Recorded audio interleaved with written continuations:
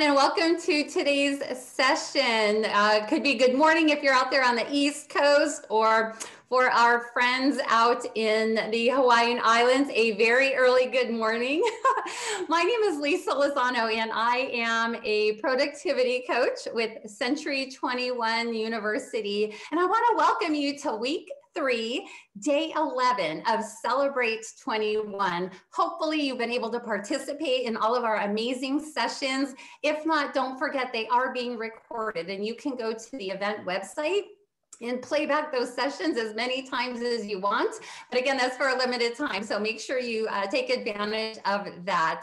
Today's session, our top producer session, is Growing with No Growing Pains, building your business with teams. We have an amazing group with us today from all across the United States, and also not to just location, but also the size of their teams. We really wanted to bring you a variety depending on where you are in your business and what you're considering to take things to the next level. So Matt and Shannon and Tina have some wonderful information to share with you, and always willing to answer your questions. Don't forget to take advantage of that chat box. Throughout the session, we will be sharing or asking those questions, but we may save those till the end, but please feel free to ask away. They are here for you. We are here for you. And I'm going to go ahead and let them introduce themselves, because those are the folks that you're here to see today. So Matt, why don't we start with you and tell us a little bit about yourself. Thanks so much, Lisa. My name is Matt Weibel. I'm the team leader of the Matt Weibel team of Century 21 New Millennium. We're here in Severna Park, Maryland. And I've been with Century 21 for just over 2 years, been in the business for 12. And something that I always kind of start off introducing myself, I'm actually a 4th generation realtor. So my great granddad opened up a brokerage 70 years ago next month. Fantastic. We're really looking to hear from you today, Matt. Shannon? Hi, I'm Shannon Manjan, and I work on a team of 2. So just my husband, Tyler, and I. This is my 5th year in the business full time, and my husband just joined me at the beginning of 2020 last year. And then prior to that, I was a former classroom teacher and then instructional coach for many years. And then my husband previously was a software engineer. So it's been a fun career change, and we're loving it so far. Fantastic. Thank you so much. And Tina. Aloha, everybody. So my name is Tina, and I'm originally from Texas. I've been in Hawaii coming up on a decade, and I got into real estate on my 25th birthday in October, and I just recently turned 29 in October.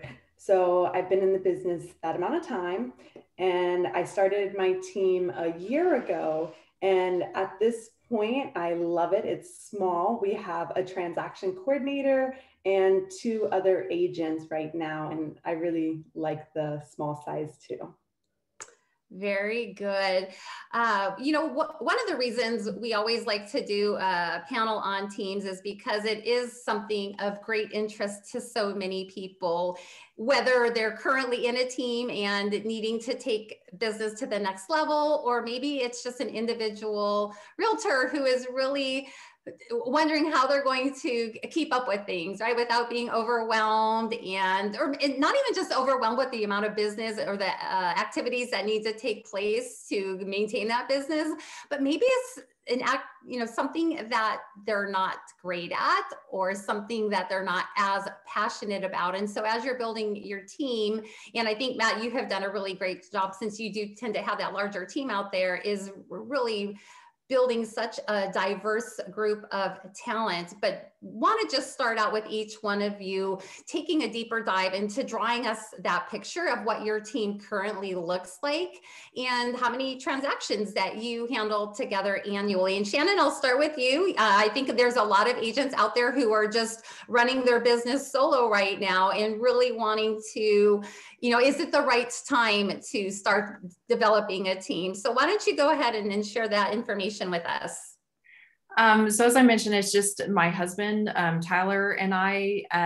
2020 was an interesting year with everything that happened. And it was like, he just quit his job. And then a month later, it's like shelter in place. And it was like, oh my gosh, what have we done?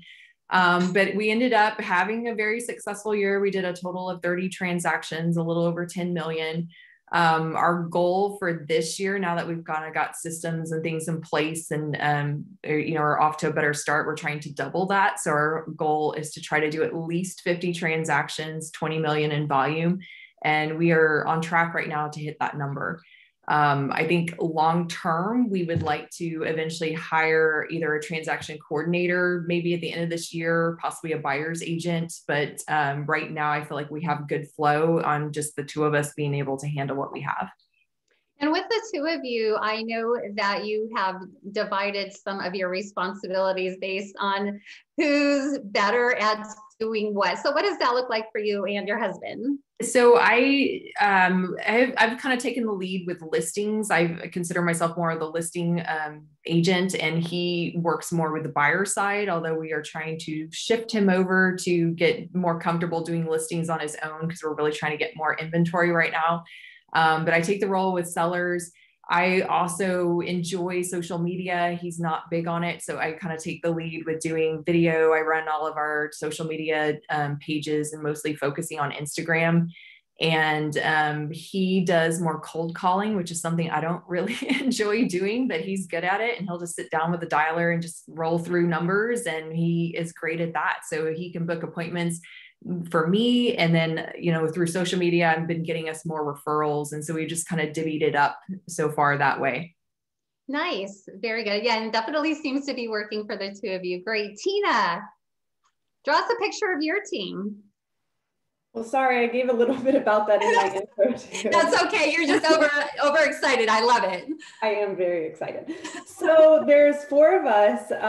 It's all ladies, actually. So I've got Marissa, who's a transaction coordinator, and she's been with me the longest. And then I've got Anya and Sarah. And so our team started about a year ago, and actually Sarah just got licensed this year. So she's really brand new. Marissa's been with me for a couple of years. And last year, Anya joined me around February, and that's when I started to build the team. And last year with Anya and I, we did 63 transactions and 35 million. So our goal this year is maybe about 100 transactions, but 50 to 60 million. And that's just with us 4. So it's a lot of work, but I definitely love it. So that's exciting. And, a lot of us, I'm not married, but I have a long-term boyfriend who was in the military. And then the rest of the team are military spouses. And my business is, 95% military, working with the VA loan in the areas near bases. So it works out great because, military have to move a lot. And the ladies on my team have experienced what our clients are going through when they first get here. And we try to really be patient and understanding and guide people in the right direction. So it's really awesome. Very nice. Now with your team, you mentioned the transaction coordinator, and then for the other 3 of you, are you primarily kind of building each of your own businesses, or do you do different things for the business itself? How does that work? So I would be the lead agent because I guess have the more experience. And then Anya, she actually only did 1 transaction before joining my team in her whole first year of real estate. And then last year she did, I believe, 18 transactions. So that was really incredible, mentoring her and seeing the growth in her for sure. We want to be well-rounded because a little fun fact about me is I'm an MMA fighter. And so I like to travel for training. My boyfriend also is a fighter as well. So he's got to travel for fights, especially now with COVID, not much is happening on the West Coast. So we've got to go to the East Coast. And so what really inspired me to want to build my team was I wanted ladies or anybody that could resemble how I treat my clients when I can't be there at all times. So instead of having a specific buyer's agent or listing agents, I wanted to have just overall a team that I can count on to present the same level of customer service that I present. I love that. You know, the Century 21 culture is all about providing extraordinary experiences, right? Yeah. Very good. Well, thank you. Matt, you have a pretty awesome structure to your team, and I would love for you to share that with our group today. Sure. So one thing that I think everybody who's thinking about building a team or growing their team further needs to realize is that a lot of times it starts off organically, just as Shannon and Tina's team did, whether it's a spouse, whether it's friends, whether it's people in the same lifestyle, right? So you have military spouses who all kind of get together to pool up their talent. My story is not much different. I realized that my strength was out in the field and I needed somebody to kind of cover the back of my office. So it started off as an assistant, then became a team coordinator before I had really a team. And my whole idea was not too far different from Tina's. How do you be in 4 places at once? You can't. So as your book of business grows, I needed to find people to fill those spots. So multiple open houses, multiple showing tours. And once I got people who I trusted, they were mostly dual career. So we didn't have to worry about benefits. We didn't have to worry about financial. It was all side hustle. And I kind of had this eureka moment where most of my 25 teammates, I was doing the math in my head this morning, there's 12 of us that are full-time and 13 of us that it's a side hustle dual career. So when I say there's 25 teammates, the first thought is, wow, that's a pretty large team. But in terms of like the core people who rely on real estate to pay their bills, the number is much less. And I use that as a point of distinction. Last year we did 213 sides and 92 million total. Average sales price right around 400 to 500 here. But as we continue to grow our team, it's with that same organic mindset, finding people from other brokerages that maybe struggled their first or second year and kind of helping build their training up to get them to where they need to be.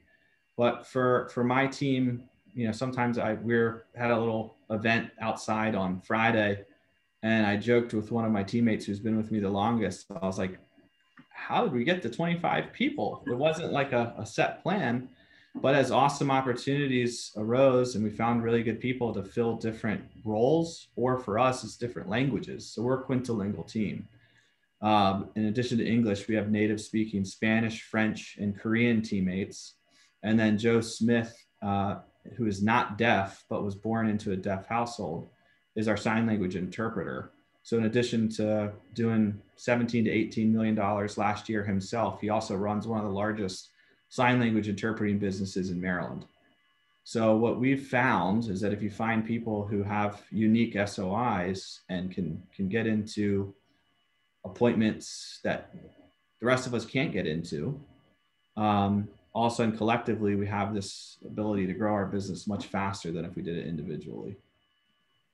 I love that. And I think that you also mentioned too on, you know, some of the things that you've been able to focus on with your team members as you're bringing them on is not only the differences in speaking of languages, but also in their talents and skills, and not necessarily just looking for that person that has a history in real estate. Yeah, I'd say the biggest thing that has kind of changed in the last couple of years, especially since we came over to Century 21, we have, you know, a partnership and a vision of where the team is heading with our brokerage that's a little different than it was at our last place. And it's given us room to grow and kind of take advantage of opportunities. But our team as a whole is organic based. So out of that 92 million that we did last year, 85 of it was organic SOI business. So our target for this year seems drastic increase was 125 million. And it's because we have teammates who joined us 2 or 3 years ago who are just now starting to come into their own, and they can do so without like a pedal to the metal or full throttle mentality because they have income coming from a spouse or a dual career. And it allows them to build their business the right way, which then allows them to have recurrent business, hopefully for decades to come. Very good. And now I hear you mentioning a lot on SOI. And for our folks who are tuning in right now, Matt is running our agent session tomorrow all about SOI. So if you're interested in hearing more about what he has to say on that subject matter, please make sure that you tune in for that. Okay, let's go on to our next question. Shannon, a lot of agents move into that role of team leader because they're motivated, whether it's time, resources, or financial gain. So what was it for you that kind of got you a little bit more motivated to move into this team structure with your husband? For us, it was both just trying to find more of like a work-life balance. My career in real estate had gotten busy enough that I felt like I couldn't handle it. And I saw that I was losing business, kind of slipping away. One weekend I had like 4 new listings and every owner wanted me personally to do the open house that Sunday. And I'm like, I can't. So I started relying on other agents in my office to try to get them to host open houses for me. And I know I lost a lot of, potential buyer leads and everything just because I could not physically be in all these different places at once. And so I started brainstorming, like, how can I get a buyer's agent or someone else helping me, a partner on my team? And then at the same time, my husband was in a career where he was just feeling completely burned out. He had been a web designer, software engineer for many, many years. And it was just a career where he was feeling very unappreciated and overworked. And, their thoughts were, well, you can work nights, weekends, we'll pay you. You can just sit home and code. But he was just miserable. And he's like, I don't want to work 60 hours a week. I want to be able to take it down. So we were both complaining kind of about the same thing. And we just really started brainstorming, okay, what if you quit and you joined me and we did this together? And it took months. It wasn't just something that we jumped into blindly, but it took a long time of just kind of planning, looking at numbers, how much would we have to make this shift. But it was a huge relief to him. Like, he has no thoughts of going back and looking backwards on it, and no regrets. Like I said, it was kind of a scary leap of faith to leave something that you've done for 25 years and having that steady paycheck. But we definitely are seeing a better quality of life. And even if we're working, a lot of times we're working together and it's fun, we're out working with clients, but then we'll make a day trip and we're out in the Texas Hill Country. So we showed people out in, Spicewood and Marble Falls, these little towns. And afterwards we're like, let's check out a winery, just the two of us. And so it felt like, we're having fun, even though we worked. And that's what we were really wanting, is just, where we are with each other more and can enjoy our time. And I think you talk about stepping out of a 25-year career that was comfortable. And as Matt was just mentioning, with a lot of his team folks, they do have a dual career because of just even the resource of having some benefits. So, and I know you guys have a lot of great fun together. If you're not following our folks on social media, you definitely want to look them up. Tina, how about you? What was your motivation? So my motivation is kind of what we all touched base a little bit on, is we can't be everywhere at once. And so for me, it was traveling to Colorado for my MMA training. And of course, a lot of things in this industry can be done virtually, well, especially now after a global pandemic, we've learned that. But for me, I needed help with showings, and I wanted showings to be done a certain way. Like, I wanted people to have the same level of genuine care that I have for clients, instead of just asking an agent, in group chat or something, if somebody can help cover down on showings while I'm not in the state and I'm in a completely different time zone as well. So for me, it was time was my main factor in wanting to grow and build a team, so that way I could service all my clients. Because I genuinely really care about people, and I wanted to make sure that if I was gonna let my client be with another agent, that I knew exactly how this agent would be performing and that they'd have the same level of care that I have, as to answering all of their questions and really being available for them. So I found the best way to do that is to have a team with set expectations of everybody on the team. Great. Yeah, I think it just goes back to maintaining that high level of customer service. That's got to be the hardest part. So Matt, when you went from solo agent to a team leader? Was it scary? Was it intimidating? You know, if so, why? But even most importantly, is how did you know that you were ready? How did you know it was time to make this move? To echo a little bit of both the ladies' sentiments, it was mostly out of need. Like, as your book of business grows to a point where you can't keep up with it, for me personally, it was looking back at how I treated some of my first clients, and I was selling myself as the young guy who was always available and ready to jump in and get the job done, to all of a sudden it's like, which way can I go and how can I keep everybody happy? And the answer is you can't. So you have to come up with a system or create expectations for clients. So for me, as I took the leap, first and foremost, it was based off of production. I had written out a business plan from 2010 to 2025 of everything I wanted to do. And based off of the marketplace in which I compete, what do other people that are doing $10 million a year have? Well, they all have an assistant. As soon as I hit 10 million, assistant. Hey, when someone does $25 million a year, what do they have? They have a little small team. Done. When someone does 100 million a year, they have their own office. Got it. So little things like that, I think you can use from an old school business planning of like a target. But truly, I think one thing to touch on, in addition to the additional time you get back, hopefully for family or friends or both, it's the whole idea for me was to be able to provide that same level of customer service, but then to take it a step further and say, whoa, I can find people who are better at other things than I am. And now the customer service level just went up another level. So for us, we have all the admin work for anyone on our team is off their plate. So we have a full-time person to write contracts. We have a full-time director of marketing. We have a listing coordinator that handles the listing from the time you say, hey, I have a new listing signed, to the time it goes on the market. We have somebody that takes all that off your plate. So if you're a dual career or you're full-time like me, you go out and do what you do best, which is hopefully get more listings and more buyers. And right now, more listings. I know Shannon just mentioned 4 listings in 1 week. And I'm like, wow, wouldn't we all just die for that right now?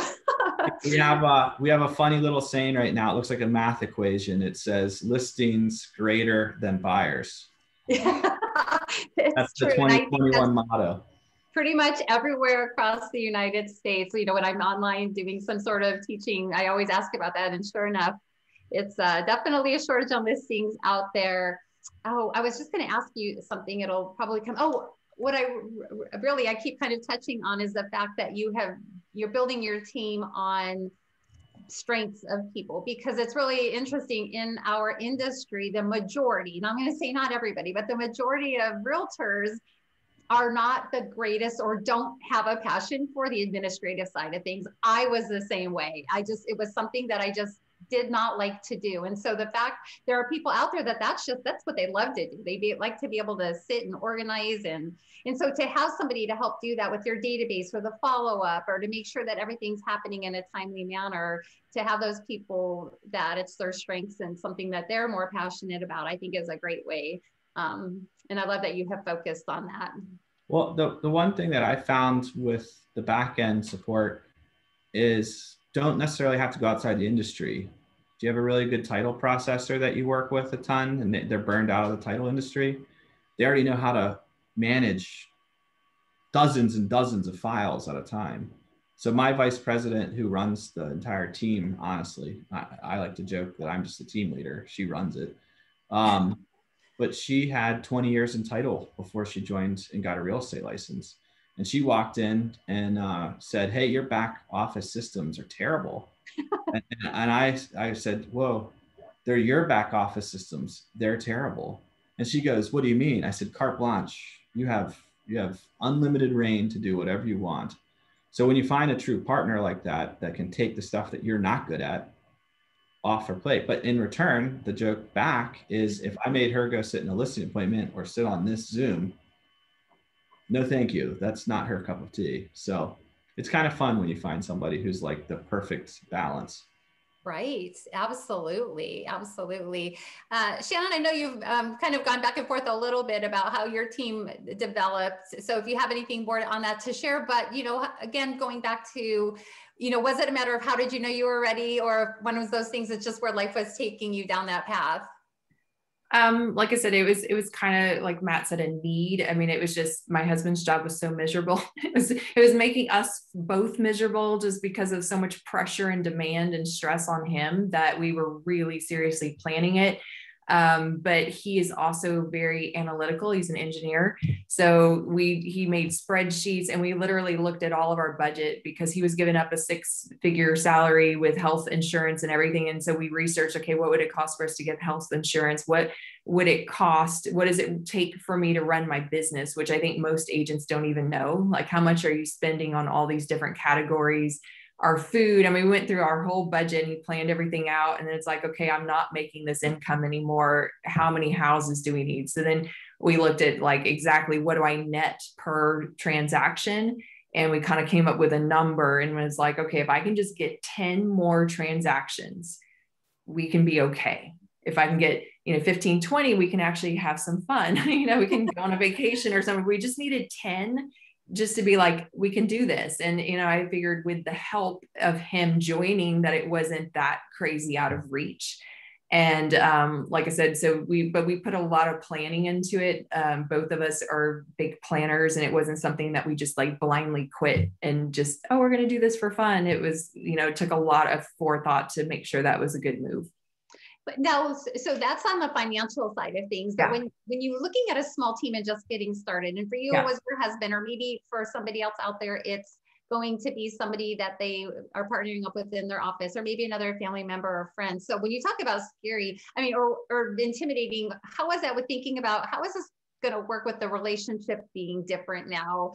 Are we going to be able to work together? Are we going to be able to make it happen? We get along very well, which is good. I would say my advice is also you need boundaries sometimes, though, because just to say like, we are not talking about work, because it's so easy. And sometimes you're excited because you're happy. I mean, if you're running a business, it can be fun. But sometimes it's like you're, at breakfast, you're talking about work, and then you're talking about this and you're talking about that. And at dinner, then you're talking about work. So you kind of lose that separation. So we have to remind ourselves, why did we quit our jobs in the first place? Because we wanted work-life balance. So it is very important that you at least plan some time off on whatever day. If you have a slow day, even a half day dinner or something, but just say, we are going to go out together. Do not take appointments. Don't do this, and just block out time for yourselves. Where it's a separation, where there's, it's not okay to talk about real estate during those few hours, just because you do need that balance there. Yeah, I like the fact that you said set boundaries. That's fantastic. And Tina, what about you? Was it a little scary for you, because now you're supporting not necessarily supporting completely financially, and what were your thoughts on that? So absolutely, it was scary. For me, I'm competitive, as the MMA fighter in me comes out. And so I just have this hustle and hard work side of me. And at the end of the day, you can lead a horse to water, but you can't make them drink. So I had a lot of learning curves because, as mentioned previously, I started a team a year ago. And so I had a lot of learning curves in realizing that I can provide all the tools and resources, kind of like Century 21 does. Century 21 has an abundance of tools and resources, but they don't mean anything unless we utilize them. So I can provide as many training courses and shadowing opportunities as possible. However, if they're not retaining the information and actually applying it, then it doesn't mean as much. So I think, the nerve-wracking part is having the right team members that want to take the opportunity that you're presenting them with and run with it. And that is such a blessing to have that now. Very good. I love it.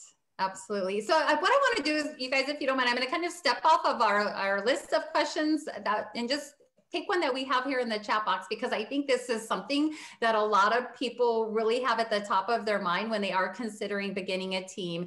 And so Matt, we'll start with you, but the question is, how do you set up pay structure for your teams? Is it different? Your buyer's agent, transaction coordinator, do you provide bonuses? Are you the listing agent for all transactions? So Matt, do you want to answer that question first? Sure. I'm going to go back and answer a question that I skipped over. I just looked back up the list and wanted to make sure it's a great segue into this. If you're thinking about starting a team purely for financial gain, or that you're going to get rich off of having dozens of agents out there selling and buying real estate for you, I'm here to tell you that that is only this much of the equation. And if you approach it that way, the people that you get to join your team are going to find that out very quickly, be turned off, and leave. We approach our team as truly like a work family, and it's not just in the picking up real estate related tasks to help each other out. I truly believe that first and foremost, people join the team so that they can have a little bit semblance of that work-life balance, and knowing that they can't do it by themselves in this crazy industry. My goal at the beginning of every year is what I pay out, I basically break even. And then if there's some years where I'll have some profit, there's some years that I don't. But keep in mind, that is including me paying for admin staff. So if I was to pay for admin staff out of my pocket, that would be something that I would have to pay.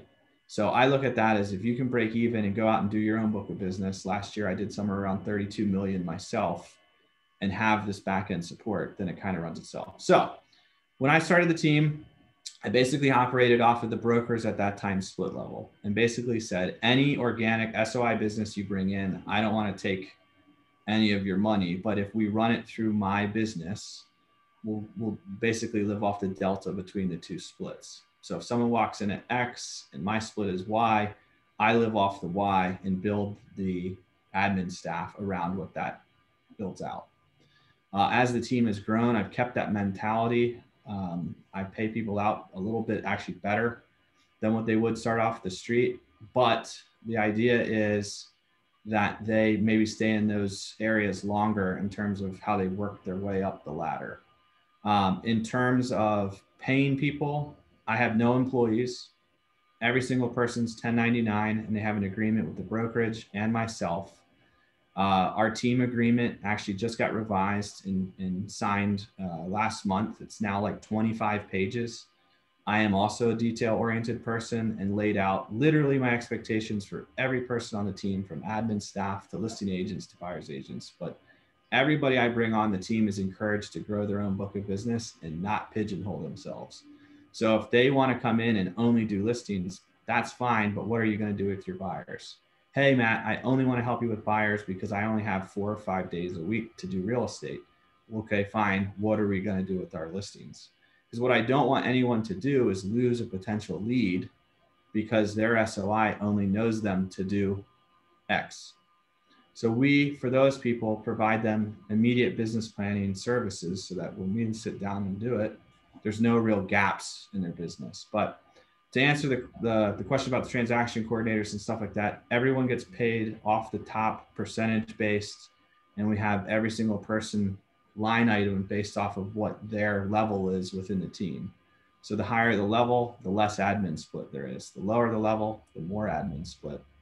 And one thing when I didn't mention earlier about setting up my team, we've grown so rapidly to a point where I feel that the perfect team size is 10. 2 admins for 10 people that are out working. So as we grew to 25 like that, we actually split our team up into sub teams called pods. Each one of these pods has 5 to 6 agents that has one top producing agent from the team that oversees what they do. And then each of them is working on getting their own assistant. So that way the level of service within that little pod can operate kind of like our team did 4 or 5 years ago. But then that frees me up to be everyone's mentor rather than being down in the weeds.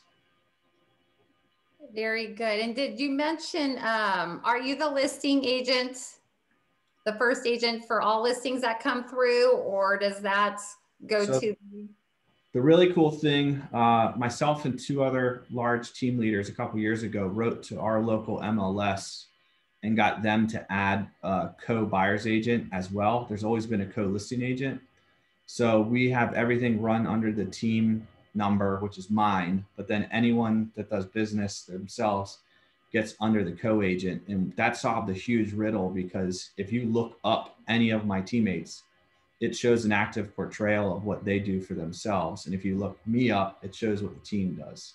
So it doesn't hurt them. And that's one thing, it's not really on the questions, but as you recruit talent or you grow talent, one of the toughest things for all of us is to retain that talent. And that was a huge headache that we got to avoid because we wanted them to get individual credit for as they grow. And that's something that your local MLS provides. So everyone may want to look into that and see if that's offered through their local association. Great.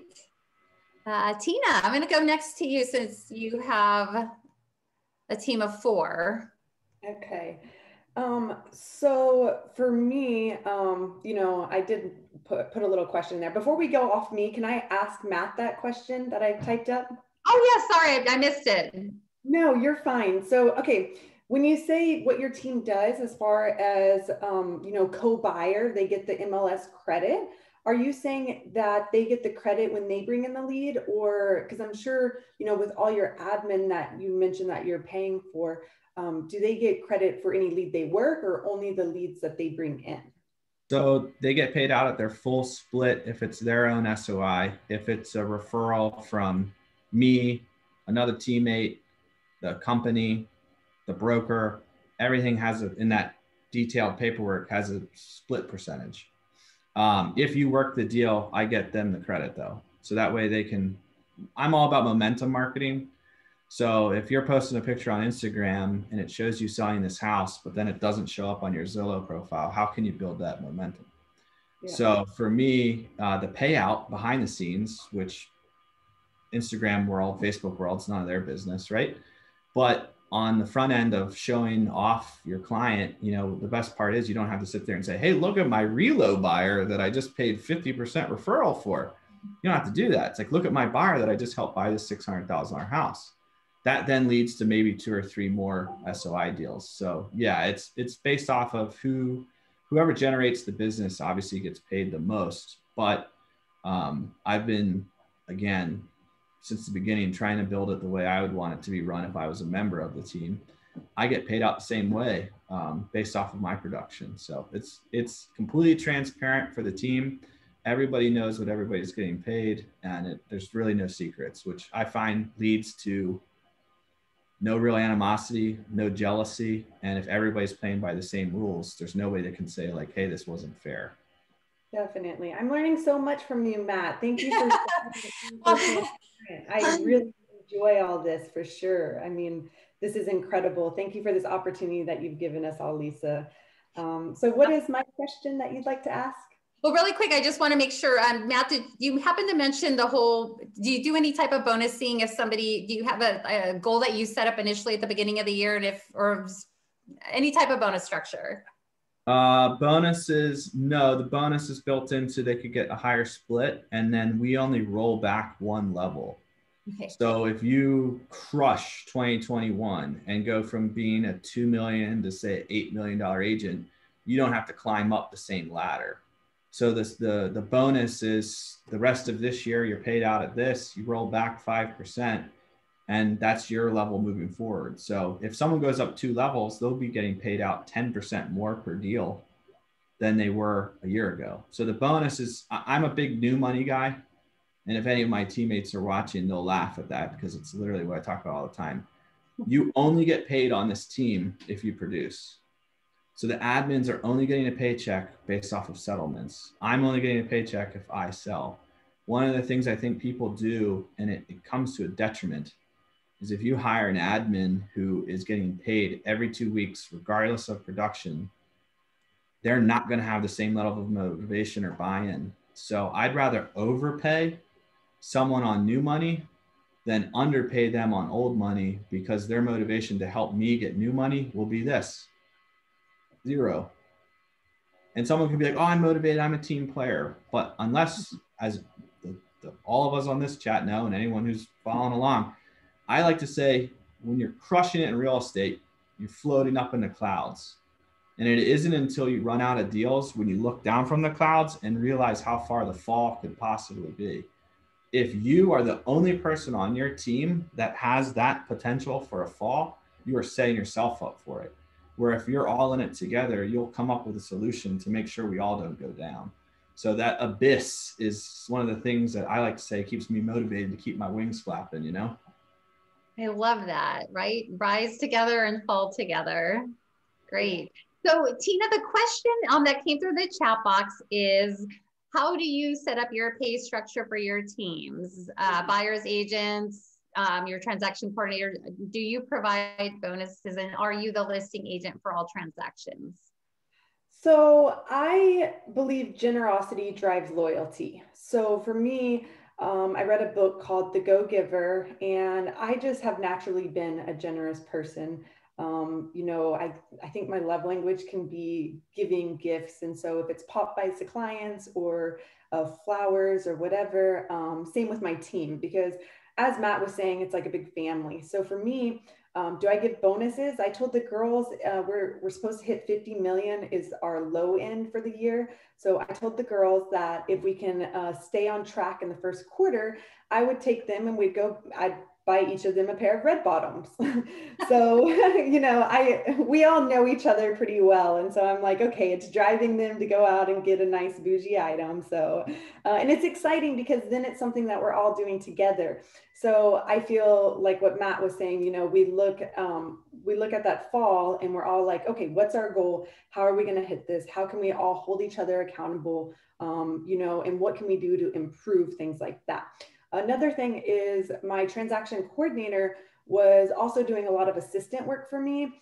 And I noticed about a year ago and a couple months, oh no, about 2 years ago, she was just getting really busy and, you know, she wasn't able to fulfill all the assistant duties that I was needing at the time because my business was growing. I went from, before joining Century 21 Island Homes with Aaron Evans, I went from selling 10 million. And then the very next year after I started getting mentored by Aaron Evans, I sold 25 million all on my own.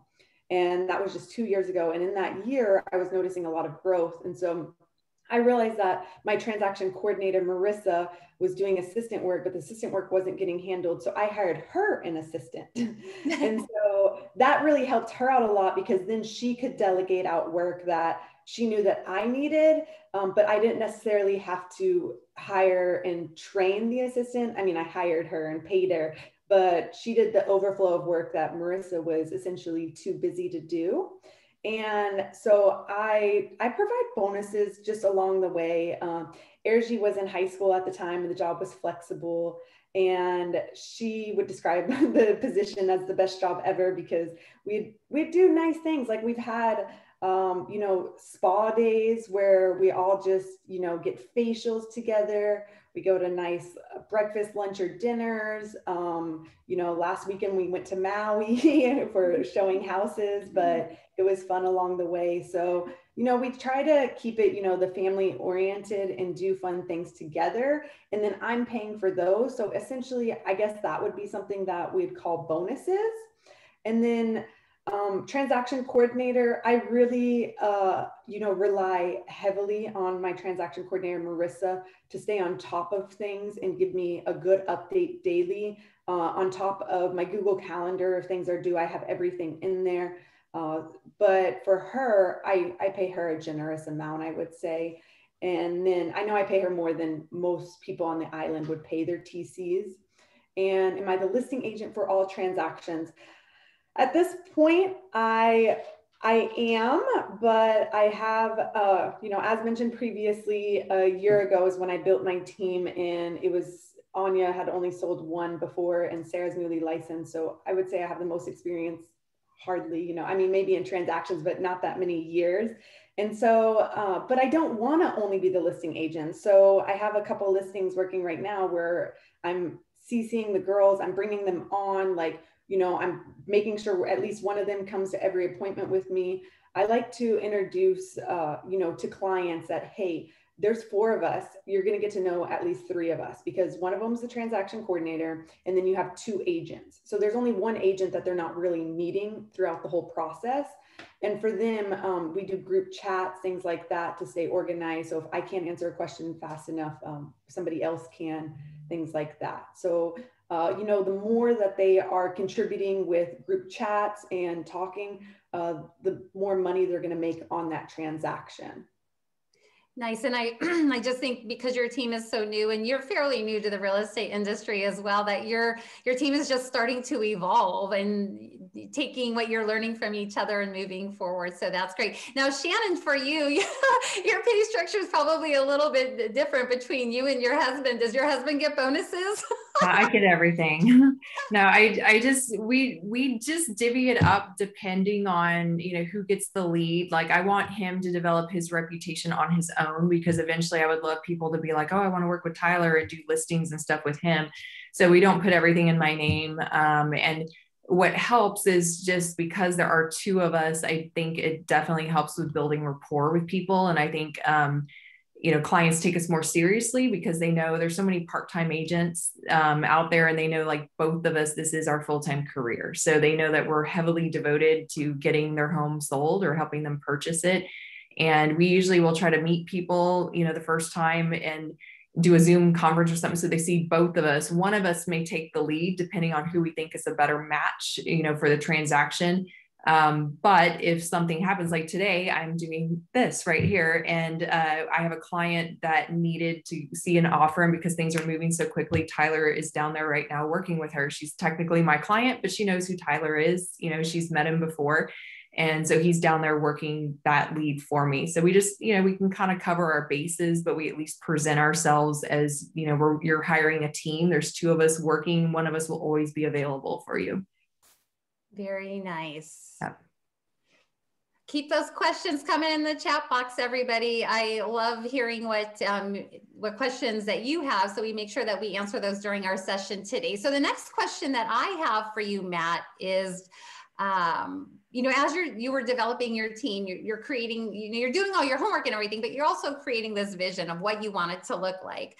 So, did you have that vision in the beginning? What was it? Or even as you're moving forward and things are starting to evolve with each of your teams, what is the vision that you have for it going forward? At some point, are you going to want to, pull it back, kind of hold off on things, continue to grow? You just, you said earlier, like, oh my gosh, I can't believe we have 25 people on our team. So talk to us about your vision. So I often joke that I'm the big picture guy, and the team helps me get there so much faster because we have people that take the vision and do the things, whether it's marketing, whether it's admin, whether it's the listing, whether it's the contracts.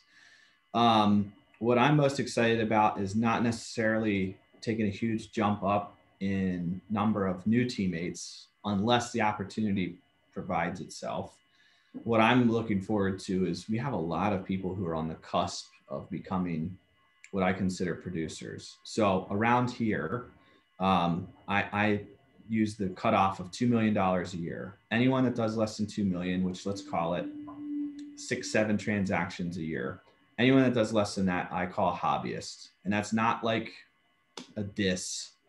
It's just, we have, as Shannon said, a ton of part-time people. People know they're part-time. They pick up most of their business off of cold leads, and they grind. And they do 6 or 7 transactions, but there's no way that that person has the same level of experience or customer service to be able to do what someone that's doing, call it 20, 25, especially in a marketplace like this. So I kicked off this year with a speech to the team called Be Your Own CEO. And that kind of goes to the vision of what my team is, where it's headed. Basically, everyone on the team has 2 years to get above that level of hobbyist into producer. And producer level is, for us, is going to be somewhere between 3 and 7 or 8 million. And as long as you're doing 3 to 8 million a year, you stay on as a full-time producer. Above 8, let's call it 8 to 20, you're a legit big time agent. We have 2 additional teammates in addition to me that's in that level. And then above that, you're kind of, a known entity. So our vision for the team is to get everyone who wants to commit into that producer or top producing agent. And anyone who wants to stay on the team, stay licensed, and hey, Matt, I'm just here to fund a boat or fund college or fund whatever. you'll always have a place on this team, but they're going to become what's called a brand ambassador. And brand ambassadors on our team are going to be allowed to show homes, sit open houses, do everything a normal agent will, but they can't be the point person. They can't be the person advising what to offer or what to list it for. They're going to have to hand that off to one of the producers. So as we grow and maybe add a fifth pod, each pod's going to have some brand ambassadors that refer business internally to that pod. Each pod's going to have that mentor who's crushing it, $15+ million a year, kind of the rainmaker of that little pod. And then the entire team collectively, our goal is to have each pod do between 25 and 30 million. So if we have 5 pods doing 25 to 30, our sweet spot's going to be right about 125 to 150. And at that, when you start going above, I'd say 300 units, I'm talking about probably having doubling my admin staff. So the goal is to kind of keep it where if we add 1 or 2 more admin positions, you're not taking all the profits of all of a sudden doing 300 transactions and just giving them back away. It's finding that sweet spot so that you're not just producing to produce and to be able to keep the product where we want it. So I love that. So it sounds like your brand ambassador is a step up from a referring agent where they are out there able to do some of those activities to generate those leads. But then, like you said, they hand it off to somebody within their pod. 100%. So that is an option for people on the team to be a referral partner, and they hang their license basically in that referral status. They don't have to pay dues. They don't have to do anything, but they can't be a member of the team. So they can refer business as a licensed referral agent, but they can't be a part of it. What I wanted to create was a position where somebody can still wear the logo. They can still host events. They can still, use our tents and use our stuff to go out and drive business. But I'm going to pay them out more on that referral fee than somebody who's in the referral. And then to Tina's point about bonuses, I love it. I actually didn't think about that when we were talking about the events and the team only stuff that we do. I think it's the best way to build camaraderie, to have fun. And as everyone knows, this industry can burn you out pretty quick. And it's fun to kind of have those nights where we rent out a sailboat out of Annapolis. It's a gigantic schooner, and the whole team and spouses or plus ones come. And it's a fun night, and Uber required, let's just say. And then one other thing too, we have some sales clubs. So anybody who hits 5 million gets a thing. Anyone who hits 10 million gets a thing. So as far as bonuses go, the people who did over 15 million and I are going out to Scottsdale when COVID allows, and we're going to do a +1 spouses trip. So. Very nice. One more question back to the brand ambassadors. Now, if they have a desire to go to that next level where they're actually a producing agent, does the rest of the pod help mentor them? If there's an option there, they can shadow that type of thing. Are they there for that support? 110%. Yeah. So it's not like a permanent decision. So for example, let's say somebody all of a sudden is expecting, and they're like, we're not going to hit the level and we're not going to be able to maintain our status as a producing agent. That's not a permanent, you have to be a brand ambassador forever. It's hey, don't you think it makes sense while you might not be able to do this? Or if we had somebody who got a lot of humongous promotion at their full-time gig, there's no way. So like life gets in the way, but it shouldn't kill your real estate career. So it's trying to come up with creative ways so that no one on the outside knows they're a brand ambassador. Right. You're not like advertising yourself as part-time agent here. Hey, everybody, use me. I don't know what I'm doing. It's to give them the skill and the tools to be able to promote themselves as a full-time agent without maybe having the knowledge of someone who's grinding every day. Nice. Tina, what was your vision? And as things are evolving, how is that vision evolving with it? So my vision for the team was a lot of it, as I've mentioned a lot previously, relies around the customer service. So I wanted all of our clients to be treated special. I realized that in my first, from before joining Aaron Evans at Century 21 Island Homes, I was, staying in touch with, the clients that maybe I bonded with really well, And however, I was losing touch with some of the other clients, and I really didn't like that because I bonded with everybody. Just because I bonded a little bit more with somebody doesn't mean that I would, should stay in touch with them more than the others. And so for me, now that I have assistance with showings and different, activities in the real estate business, I'm able to go out to more dinners with clients. I'm able to take them to lunch. I'm able to take past clients to go get mani-pedis.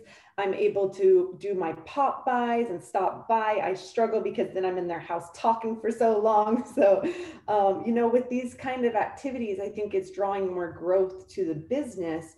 So for me, my vision is just to keep providing, top-notch customer service. Like when I have talked to some other agents about what I do when I was looking for, assistance, they were like, yeah, I bought a house and maybe it wasn't the best experience. And I tell them, well, I need an assistant to blow up balloons and tie it to champagne, because at their home inspection, I give them balloons and champagne as a celebratory remark to say, hey, you got an acceptance, especially in this market. I've been doing it for years, but I'm like, you got an acceptance, like go celebrate tonight. I know you're hearing about some issues with your home inspection, but hey, here you go. And I've got somebody that goes and picks up the champagne. I've got somebody that blows up the balloons with our helium tank at the office.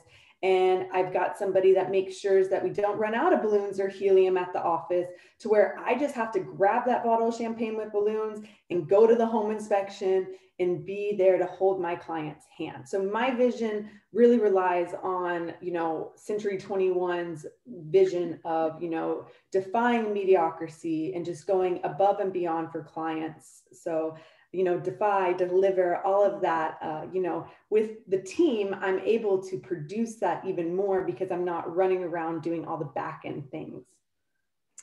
Great. I think I was mentioning it before our session began today, and I happened to have the opportunity to sit into our class that we had on Thursday with Gabe. And so with one of the things, as you're doing all these fantastic things to provide that extraordinary experience, is, are we sharing that out in our world of social media? Because that's where folks get to see you in your roles each and every day. And if you haven't had a chance, if you weren't able to sit in on that, you guys go back and watch the playback. It's pretty impressive. And I know that one of the things, as I jump into Shannon's vision of her team and maybe where she sees it moving forward, that's one area that she has been able to start to really do a lot in, is through her social platforms.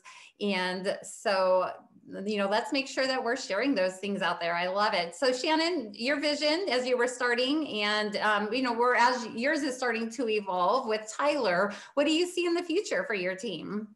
As of right now, I enjoy having a small team. Like I said, I like just the two of us for now. I don't have like mega plans of a huge team at this point, but it could evolve.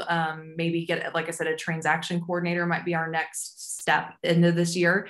But going to the social media, like one of the things we did learn is, last year, I think we were desperate when things got hard. We're like, we'll take any lead. So even if it was kind of a little bit further away or whatever, we started working buyer leads and stuff. And we really started thinking about it more like we really want to be the experts in Lake Travis, which is kind of the west part of Austin, the hill country area, because we live about 40 minutes outside of Austin. So when we get a lead on the east side, that's like a 2-hour something round trip. It's kind of miserable to drive, it's a big drain on time and energy. And we really started thinking like, who is our ideal client? And it's homeowners, it's people who already live here, because we need listings. We don't need, everyone wants to move here. We need more sellers. So we really would love to do like 75% listings, less buyers, eventually get the buyer, agent to help. So I shifted all of our marketing really to make us more like the hill country experts, and focusing all my videos and everything aimed at sellers. And it's definitely helped us to get into a higher price point, to do less driving. And I would love for us to be more recognizable in the area that we love. And that's why we live there, and some of those little towns, that's kind of really our vision, is to be that Lake Travis area expert, not just like anywhere in Austin, but just really defining our niche. And that's helped us a lot. Yeah. Great. Yes, you've done some fun things on social media. I love following you. Okay, Matt, so with your team, as you were starting, what are some of the things that you are able to additionally offer by having your team that you weren't able to as a solo agent? And I know some of the things that you talked about in the beginning of the session was I don't even know, I can't remember how you say, it's not bilingual. I know it was 5, but what are some of the other things that you can offer as a team? Well, first, one comment on Shannon. I'm inspired that she can work with her spouse. My wife is my best friend, but we've often joked of her getting in the industry and thought of us both being this obsessed with real estate. I commend you for that. But one thing I've been writing in my notes, because I'm listening to both of you and writing stuff down, transaction coordinator, absolutely. But you might want to find a full-time person that doesn't want to steal your business, but that you can offer somebody else time to get away. And conversely, if you ever to say, well, I need to get out of here for a weekend, that's the only thing that I've been writing down of like, oh my gosh, if you had to go away for a weekend, I don't want you to miss out on that business, you know? The thing I tell every brand new agent, or if they're with a different brokerage, is everybody's been in this position when they started. You are looking up at a mountain, and between you and that mountaintop are other agents, noise, people telling you you're too young or too new in the business, or I already have a realtor because they're my brother-in-law or sister-in-law or insert whatever. And it's like this boulder that you by yourself have to push up this hill. And for six and a half years, even with all the success that came early in my career, that boulder was still at like an angle like this. And what I think our teammates offer what our team offers to new agents or people who have spent a year or two at another brokerage with little to no successes, I feel like that mountaintop is more like here. You still have to want it. And to Tina's point earlier, like I can take the horse to water, I can't force it to drink. So if they don't want to be their own CEO, there's still a boulder to push up, but instantaneously, they are able to walk into an appointment, have their mentor or me help close that deal. So you get me in a listing appointment, especially Zoom's been a godsend, by the way, to be able to do listing and buyer appointments via Zoom. I can do a lot more of them than driving around. 15,000 less miles on my car in 2020 than 2019, to give you an example of how much less driving. But as you go in to help close these deals, back on the market, momentum marketing, if they get 3 listings this month, and when I first started my career, I'd love to say I would have gotten 3 for 3, maybe 1 out of 3. So that's only 1 sign. That's only 1 open house. That's only 1 house on the postcard. Where for these people, if we can crush all 3 and someone joins my team from a different brokerage, and in the first month, they're sending out a postcard that says, first month with the Matt Weibel team, boom, 2 for sale and 1 sold. Their SOI is like, what in the world just happened to this person? And then it's 3 solds, and then it's 3 more solds, and then it's 3 more solds. So they don't have to get over that same hump of convincing their SOI that, yeah, don't run from it. Don't lie. Hey, how long have you been in the business? My joke is, I'm still blowing the ink dry on my license here. Hold on. I'm good to list my house with you. But if you can say, hey, look, I am brand new, but you know me. That's how we got the team's foot in the door. Matt and or my mentor are going to be here sitting co-pilot this entire transaction. This is how much business we've done in the past year. Are you confident to work with us? Of course, this sounds amazing. Well, after a year of that constant shadowing and mentoring, or even maybe helping get somebody to close the deal, they've now gotten the experience of what I think is 5 years in the business. And after that 1 year, they'll have a much better idea of, can I make a sustainable living here? Can I quit my full-time job that I don't love? And can I now be able to do it? So I think it's threefold. 1 is the training, 2, it's the mentoring, and 3, at the end of the day, we got to close houses to get paid. Can we help them close more houses? And the answer is, if they get us the lead, we help them close it. The marketing may have helped them get the lead, but on the back end, all the support, they don't have to write their own contracts. They don't have to come up with their own marketing plan. And if someone buys in and truly plugs into the system, you know, my hope is that they go from a $2 million agent to a $10 million agent to a $20 million agent. And two of the teammates who started with me 4 and 5 years ago will both do over 20 million this year. One was a nurse, one was a sign language interpreter. We have 3 or 4 more people right on their heels. And I'm finding that by year 5 in our system, people can become a $15 to $25 million producer with life-changing income. So that's what drives me. And that's what my passion is at this point. It's like, if I can get 10 or 20 people to 25 million, I'll be pumped. I love that. That's awesome. Tina, how about you? What are you able to offer?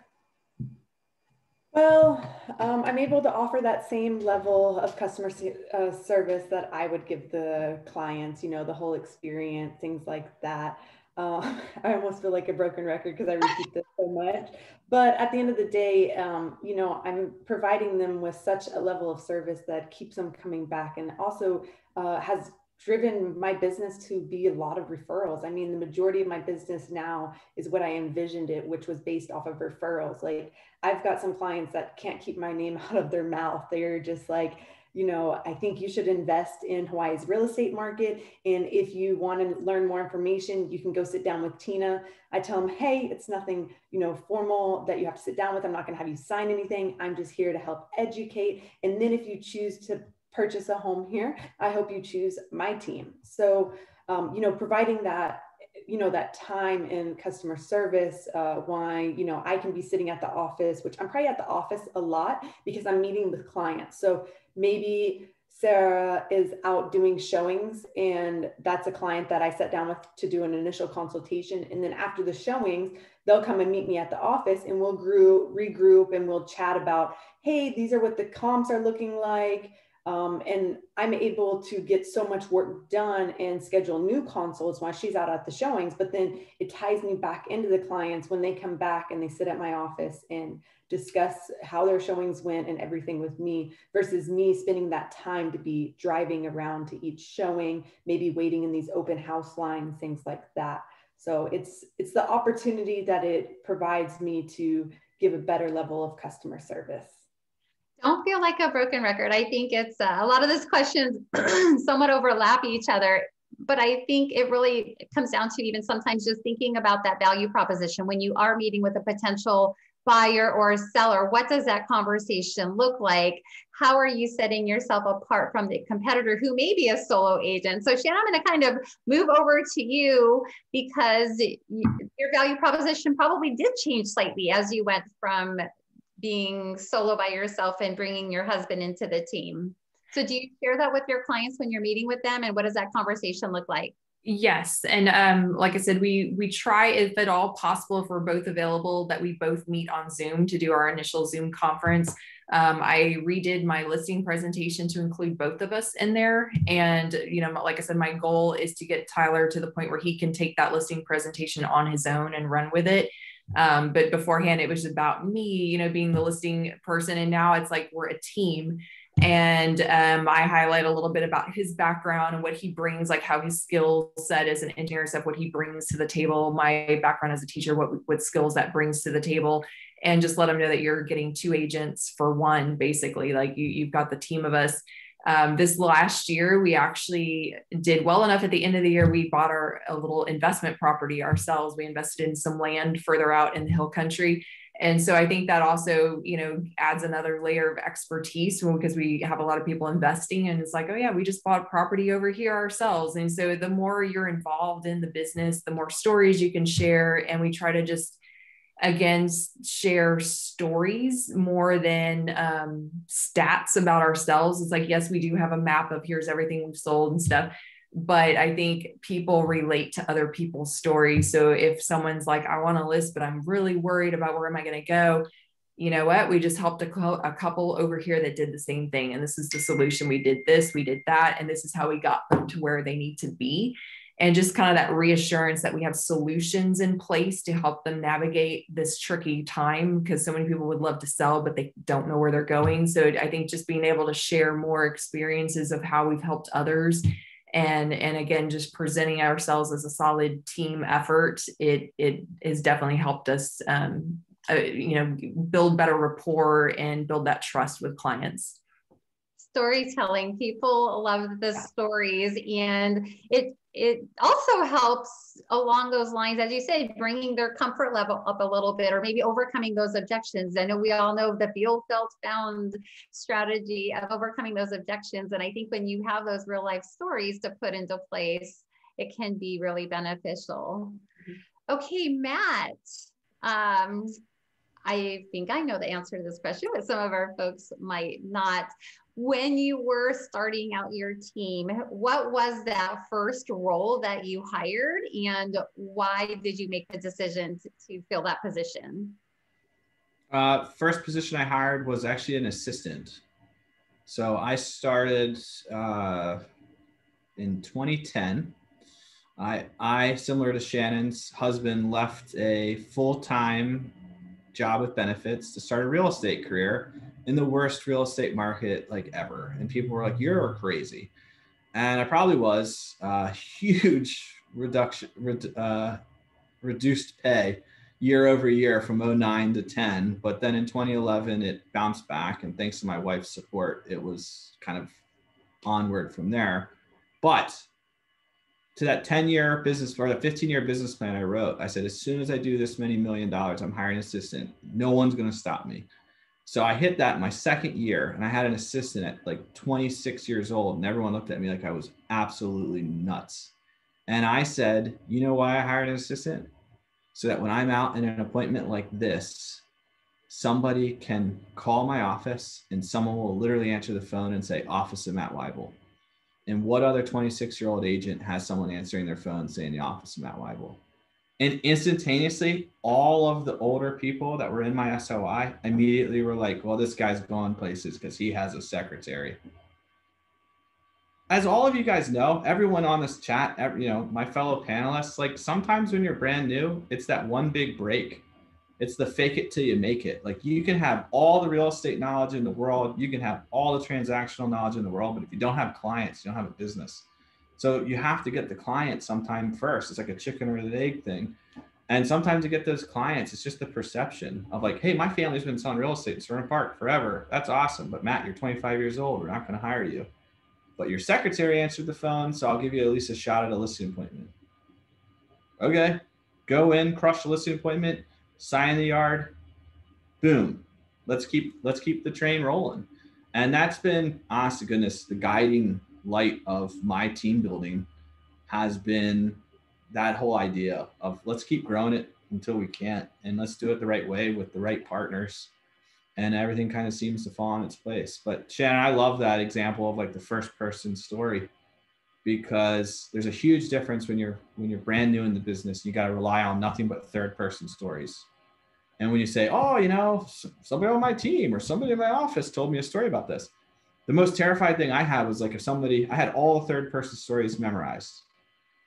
But my biggest concern was what happens if someone asked me that next question, like beyond the surface level. I'm like, well, how did it end? Be like, oh, I have no idea. I wasn't involved. But when you have those first person stories or you're involved in more transactions, that's what does put people's mind at ease. Like, I know it sounds crazy to make an offer right now without inspections. But I've had 3 buyers that got under contract last month. All 3 of them brought their inspector to the actual appointment. And we were doing a home inspection while we were seeing the home. And I told the guy who's a good friend of mine and a client, I said, dude, you got to be on turbo mode, like high level stuff first, down to like, don't really care about it. But we were able to make an offer, no inspections, because we've already done it. Well, I said that to somebody over the weekend. They looked at me like I had 2 additional heads. And they're like, I'm not doing this. And then they just lost out today. And you know what? I just got a text message while we were on this that he's like, we're bringing the inspector to the next showing. I said, perfect. So sometimes it is that first person story of someone else is as crazy as me that makes them feel good.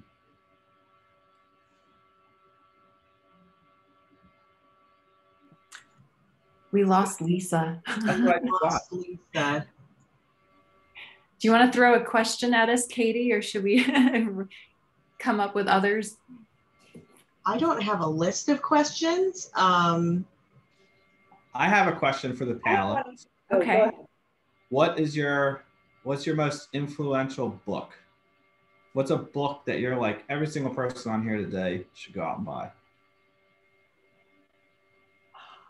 I've just started reading Never Split the Difference, and I'm kind of hooked on that. So I love that. On my list. Yeah. Required team reading. It's amazing. That's good. So for those of you who don't know, Chris Voss, who's the author of that book, was a retired FBI like hostage negotiator. And he also teaches a master class for anybody that has a master class subscription. And that is awesome, even after you've read the book. But I did it through Audible, and the guy who read the book was really good. But basically, he went to Harvard on like a joint program between the FBI and Harvard Business.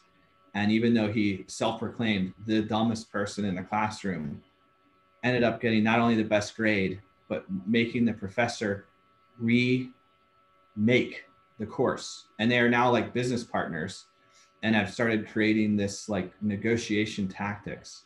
So if anybody feels like negotiation is a weak point, or they just want to get a leg up on their competition, Shannon that's actually on my list. I actually typed in the chat. Awesome. How about you, Tina? So I already mentioned The Go-Giver. I really like that book a lot. But a book that's great for, I mean, in this industry, we're entrepreneurs. And so I really like the book called You Are a Badass by Jen Sincero. So that's a really good book that I think just kind of boosts that inner confidence that, you know what, like, I may not, like for a new agent, you know, hey, you could say, I may not get this listing going to the appointment, but you know what, I'm just going to try. You just have to have this just try mentality to get out there and just put yourself out there and give it your best foot forward. And if it works, it works. And if it doesn't, it's okay. Just wait for the next opportunity and try again. So I put a couple of mine. I just wrote that down. I'm going to get the Go-Giver this afternoon. A couple of other ones I mentioned to Connie, who put it in the chat earlier. Dig Your Well Before You're Thirsty. It was written a little while ago, but it's all about networking. And I'll mention that book several times tomorrow in the SOI class. But it is unbelievable, the power of each of our networks. And I'm so amazed at how many people that are realtors spend all of this time trying to get complete strangers to pay attention to them when they won't even take the 10 minutes to make a phone call to a friend. And it's just amazing. The amount of money you have to spend to get a complete stranger to trust you is probably a marketing budget beyond any of our capabilities. But the ability to host one event, and even now, virtual events. I'm doing a virtual coffee tasting with the local coffee shop, and they're teaching us how to use a pour over filter. That was an idea I got from that book. So that's pretty good. And then the other one's it's a 2-part series. It's Chop Wood, Carry Water, and Pound the Stone. Chop Wood, Carry Water is the first book. It's like an afternoon read. It's not, there's nothing really profound about it. There's some good ideas, but I find that that's a great intro to Pound the Stone. And everyone on my team has to read Dig Your Well Before You're Thirsty, Never Split the Difference, which Shannon also mentioned.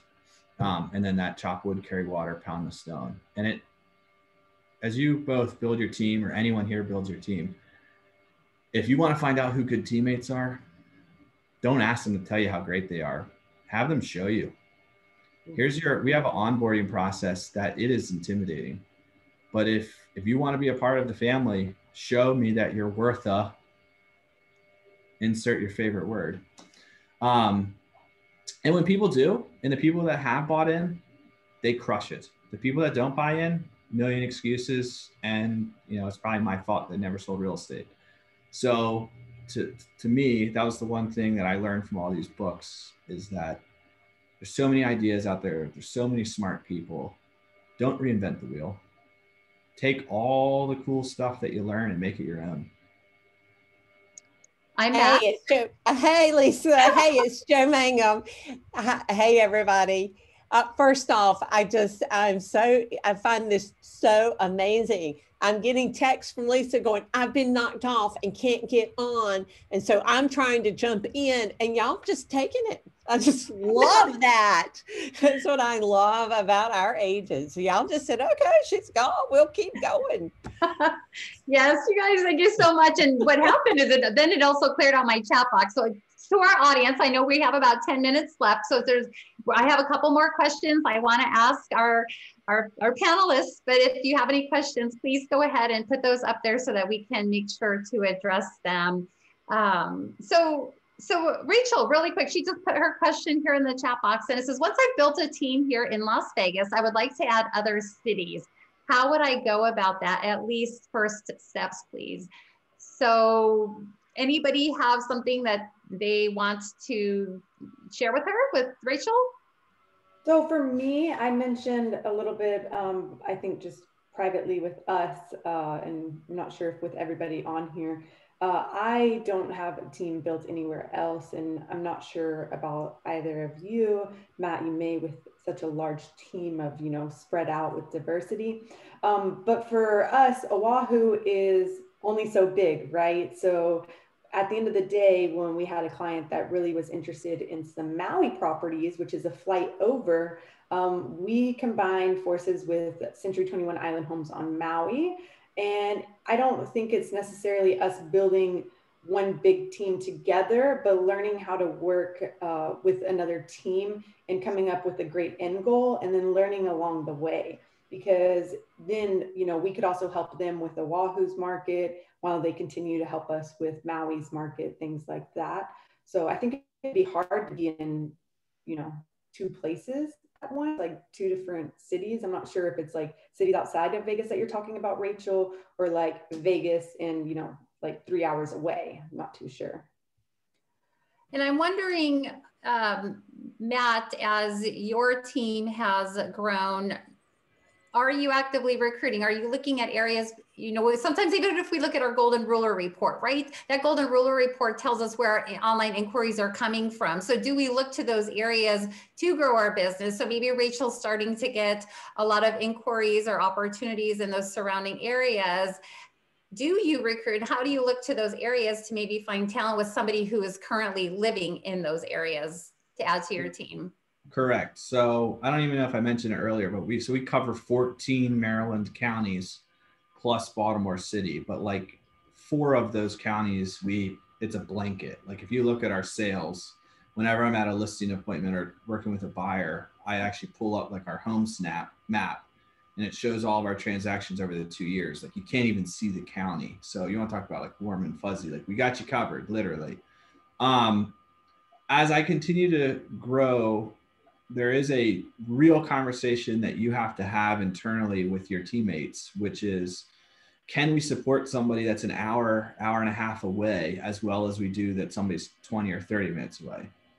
And for me, Maryland counties aren't that large. So to give you all context, like our footprint is 90 minutes in any direction to the outer reaches. Our everyday is like 20 minutes, 30 minutes in every direction.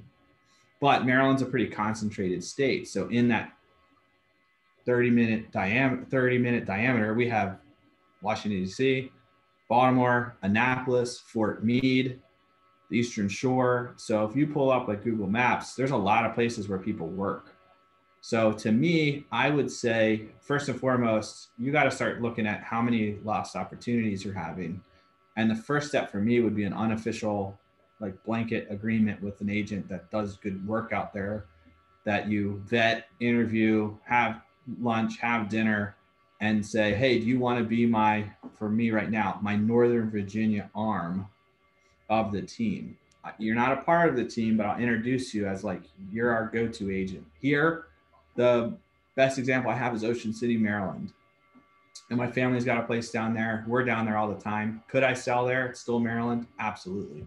Do I choose to? No. You know why? Because when I go down there, I don't want to do work. And the real reason is I can learn the market, but I won't be an expert.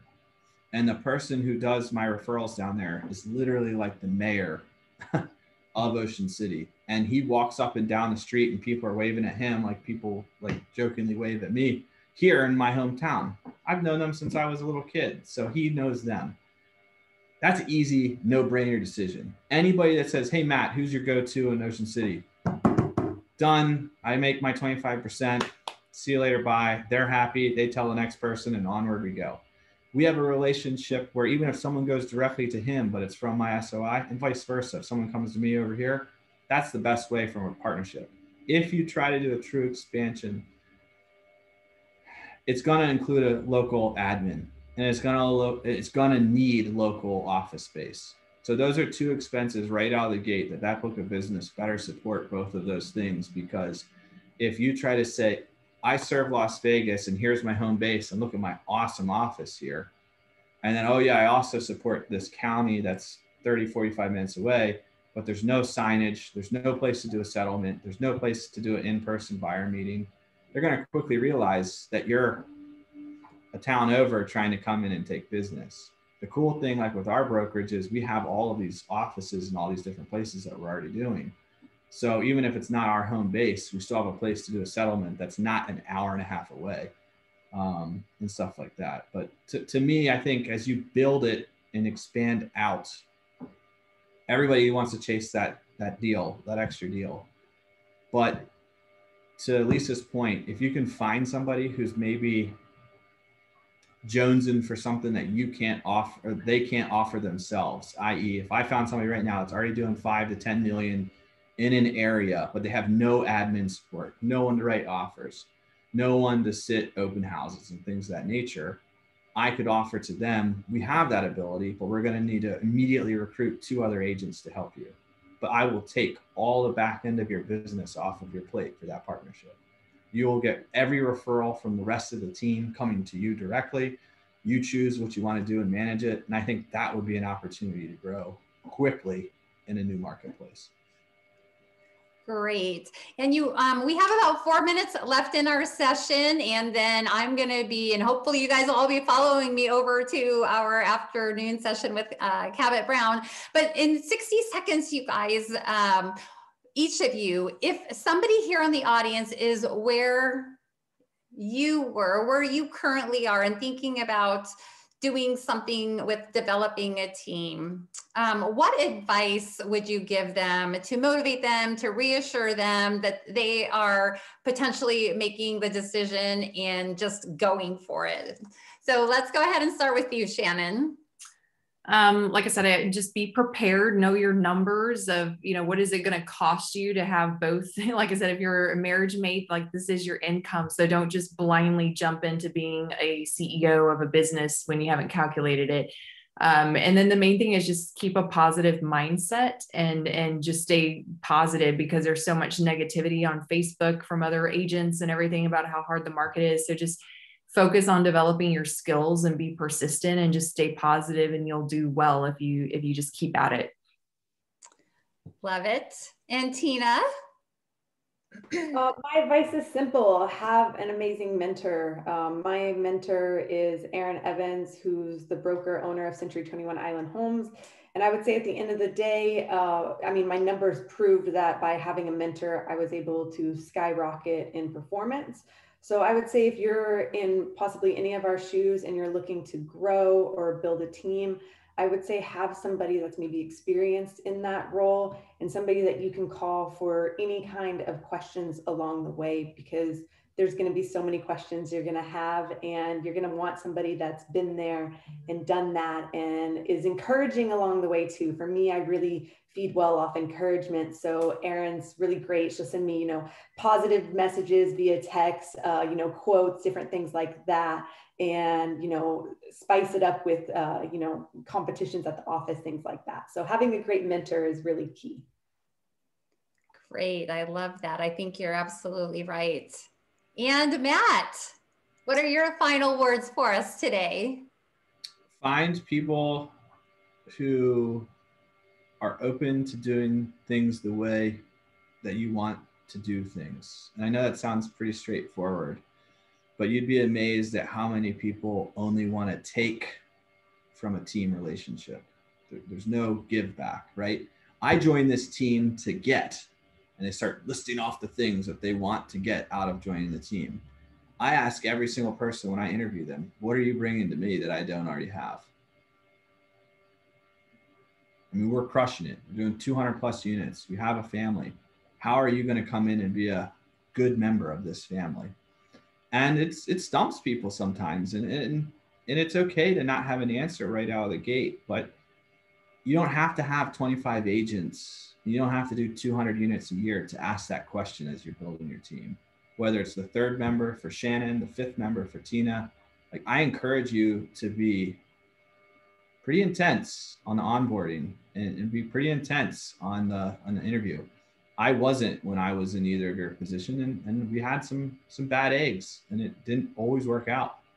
But learn from those mistakes and take that extra time. Right now, it's 3 interviews to join this team. One with the person who brings them on and our VP, one with me and 2 other members of our exec committee, and a third in person. Even during COVID, if we had to be sitting 12 feet apart, I don't care. I have to see in person. And we're going to read you and we're going to ask questions. And there's homework assignments after each one. And the person that comes into that and start asking, what are you going to do for me? I'll be like, could potentially change your life, and you could make life-altering money in about 3 or 4 years. So I don't have that much time. I'm not the team for you.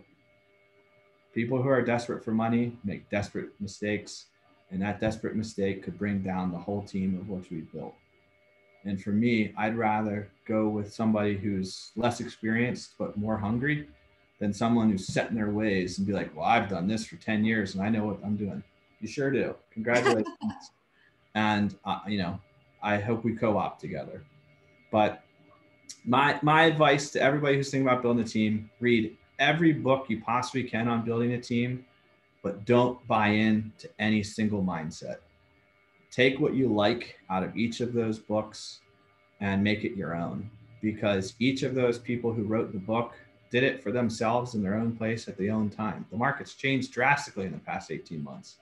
To build a team that was good for 2000 is not going to work in 2021. Even a team built 5 years ago has had to change drastically over the last 6 years, 5 or 6 years. So I think be fluid, be open, and make sure first and foremost that you get good people who are honest and appreciative of your time. I think everybody thinks that team leaders get rich off the team business, and that's not the case. It's about the customer. Great words to end on. And I just want to thank each and every one of you for your time today. You are all so very busy, and you brought so much insight, I think, to our audience today. Matt has so much more to say for everyone who can join him in tomorrow's session. Please make sure you go and register for that. Again, if not, it will be recorded, but he's provided some great information for those larger teams today. Tina and Shannon, thank you so much. And I really hope that you all will join me in our next session coming up here in about 30 minutes with Cabot Brown. Right now we are all suffering from a huge shortage in inventory, and Cabot's going to share with us his knowledge and expertise on how we can really leverage those current listings that we have to take on some additional business from each and every listing. But again, have a great rest of your day, everyone. And I look forward to hopefully someday getting to meet you all in person. Thank you so much. Thank you. Everybody have a great week. Bye.